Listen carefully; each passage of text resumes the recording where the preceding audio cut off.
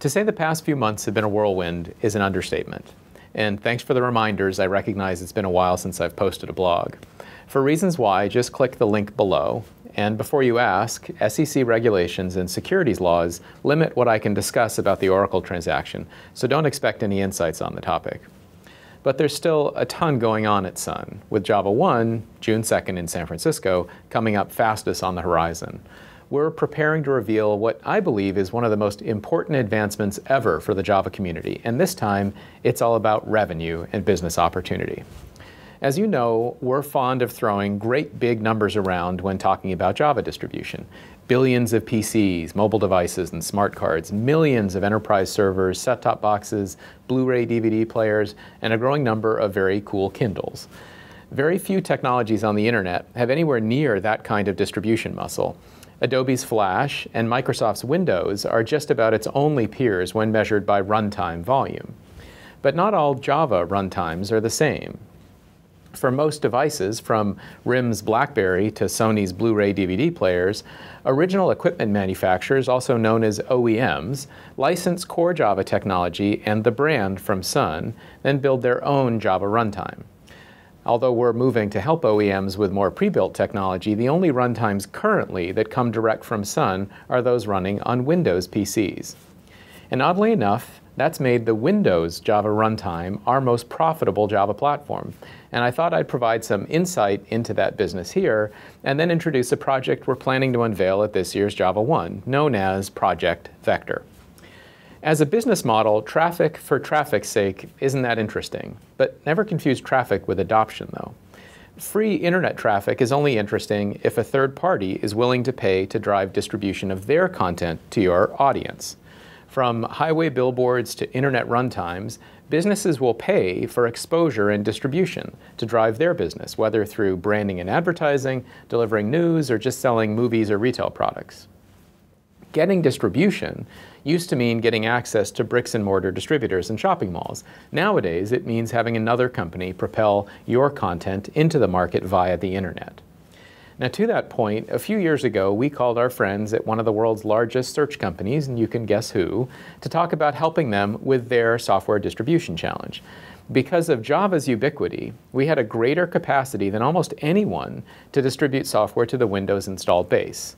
We signed a contract through which we'd make their toolbar optionally available to our audience via the Java update mechanism.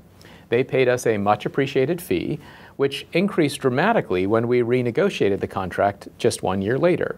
Distribution was becoming quite valuable to us and to them. And given the take rates, or the rates at which consumers were choosing to install the content we presented, the Java audience saw value in the new application.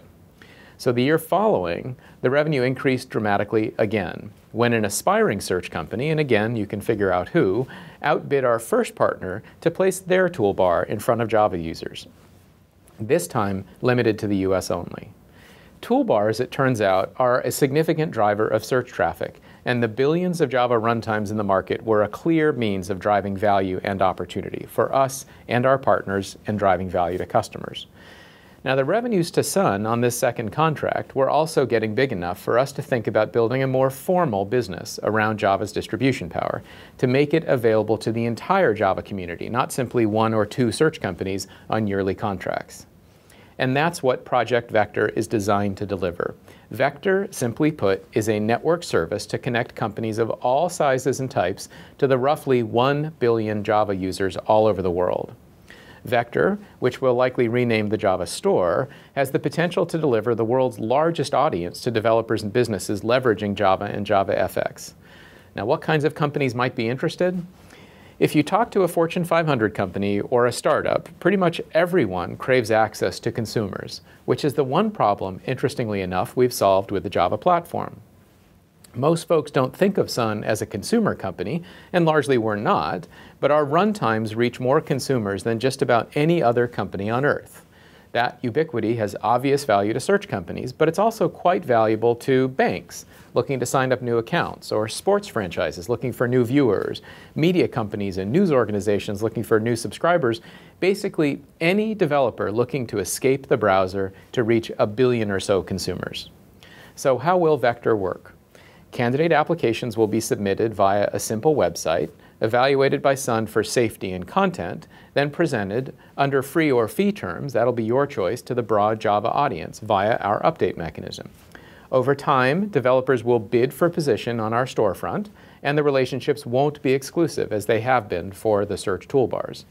As with other app stores, Sun will charge for distribution, but unlike other app stores whose audiences are tiny, measured in the millions or tens of millions, ours will have what we estimate to be approximately 1 billion audience members.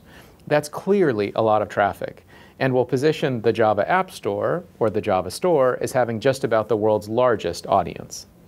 This creates opportunity for everyone in the developer community, and specifically for any developer, even those not using Java or JavaFX, seeking to reach beyond the browser to create a durable relationship with their customers. And by the way, don't forget to join us for Community One the day before Java One, June 1st, same location.